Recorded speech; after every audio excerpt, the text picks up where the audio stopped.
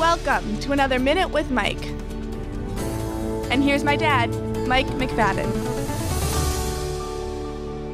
You know, a lot of people have asked me, why do I want to run for the U.S. Senate? Why do I want to put up with attacks and insults and time away from my family in order to do this? And, you know, I'm doing it because it's important. And it was a hard decision for Mary Kate and I, and we talked a lot about it. And our biggest concern was our children. I'm embarrassed, and Mary Kate is embarrassed. We're embarrassed by what we're handing off to our kids. We haven't been good stewards.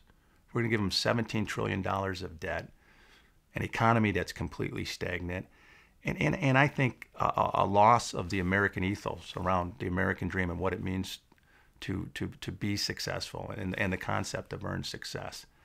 So that's one reason. But a deeper reason and a more important reason is we've been very blessed. Mary Kate and I have 6 wonderful children, and we've been able to achieve things we never thought were going to be possible. We really feel a duty to give back.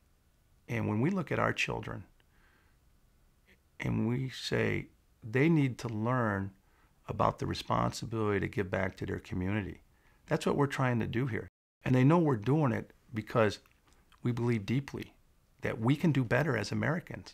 We can do better as America, and it's never been more important.